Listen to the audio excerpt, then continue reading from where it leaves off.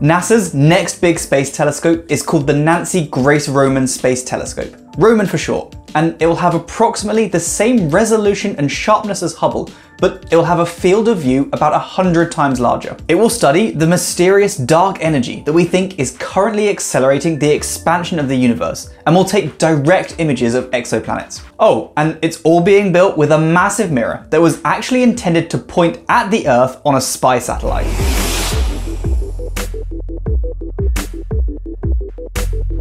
In January 2011, a phone call was made to explain to NASA that the National Reconnaissance Office, that's the people that run the US's fleet of spy satellites, had some spare mirrors that they no longer needed and wanted to get rid of. These two mirrors were 2.4 meters in diameter. That's the same as Hubble's primary mirror, and were built to look at the Earth for reasons, but had become surplus to requirements. They were NASA's if they wanted them. And oh boy, did they want them. NASA spent a year or so figuring out how good these mirrors were and what would need to be done to reshape them and recalibrate them to look up instead of down. But eventually the plan became to use one of them on Roman, originally known as W First, but now renamed to honor Nancy Grace Roman, the first female executive at NASA. Its main goals are to try and give us some understanding of dark energy, something most cosmologists accept must exist, but the nature of which we know almost nothing about, and to also image exoplanets directly and study these alien worlds to tell us how common habitable worlds might be. Sadly, Nancy Roman passed away in 2018, and so won't get to see her namesake telescope completed. But she did get to see JWST while it was being built, and took this pretty iconic image with it. While the spy mirrors being used for Roman didn't come with much else, no cameras or anything attached, the National Reconnaissance Office still wouldn't say what they were planned to be used for. To quote them, we're not going to talk about that. Luckily, those mirrors could be modified to study dark energy. Their shape was actually only changed by less than a millimeter in preparation for the telescope, in a process that finished in 2020. And since the mirrors had a relatively short focal length because they were built to look the relatively short distance down to Earth, this made them perfect for having a very wide field of view, approximately 100 times larger than Hubble has. But importantly, they keep the same resolution due to them having the same sized mirrors as Hubble. The mirror has been so perfectly polished that the average bump on its surface is only 1.2 nanometers, which is more than twice as smooth as the mission actually required.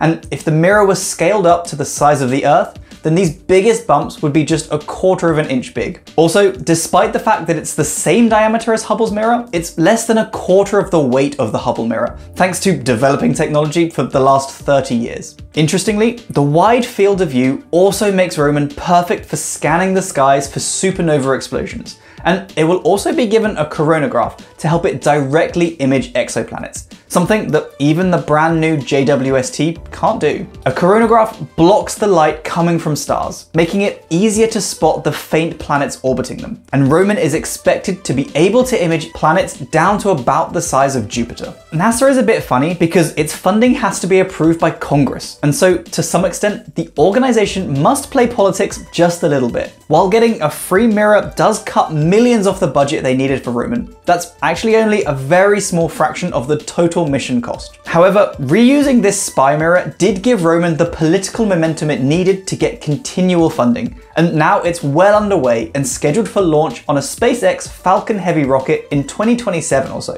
It will be sent out to orbit Lagrange Point 2, that's the same place as JWST and the upcoming ESA mission Euclid, the latter of which shares many goals with Roman, and so having them work in tandem should be really exciting and beneficial to both. This spot is about 1.5 million kilometers from Earth, and it's especially good because, like JWST, Roman is primarily an infrared telescope, so it's good to be far away from the glow of the Earth and the Moon, and its barrel-like shape will provide additional shielding from unwanted light.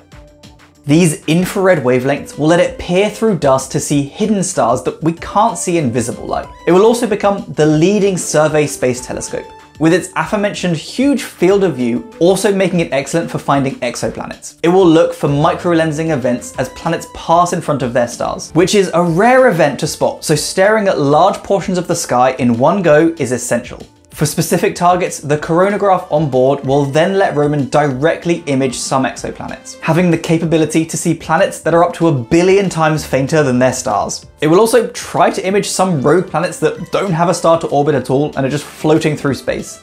And generally, it's going to take a census of the types of exoplanets that we can see. Besides this coronagraph instrument, Roman's main instrument is called the Wide Field Instrument, and it's made up of 18 detectors that are basically each a 16 megapixel camera. These combine to give the huge images from the light received by the spyglass. For example, check out this simulation of the type of image Roman will see. This simulates part of the Andromeda Galaxy, our nearest galactic neighbor, and it starts from over 400 Hubble images in a mosaic that took 3 years to collect the data for. Roman will be able to produce this image using just 2 of its images, and each of those will only take 90 minutes to create. A huge speed upgrade, wouldn't you say? The simulation also takes into account the fact that Roman sees in infrared light, revealing many stars that were blocked to Hubble.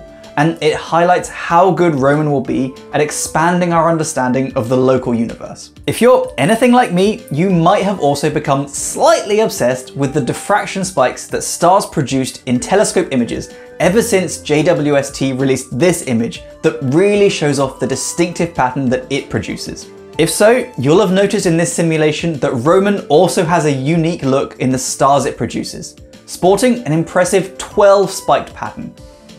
In short, this comes from the unique pattern of struts that hold up Roman's secondary mirror. Telescopes like this work by collecting light in their big primary mirrors, reflecting and focusing that light onto a smaller secondary mirror, and then that secondary mirror focuses the light even more and directs it into the detectors inside the telescope. So, for example here, the secondary mirror will determine whether the light collected is sent to the Wide Field Instrument or to the coronagraph instrument. That secondary mirror has to be held in place somehow, and here it's done by these 6 struts. Each of the struts will produce a spike either side of it like this, and so because of the layout of those struts, we end up with the distinctive 12 spikes that will identify any Roman images we see in the future.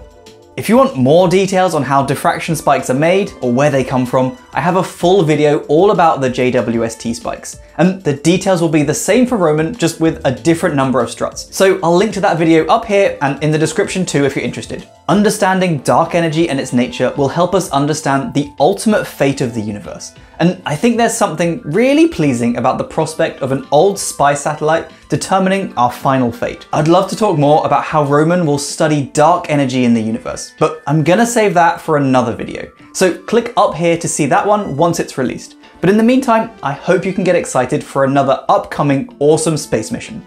Until next time, stay safe team. I'll see you soon. Bye!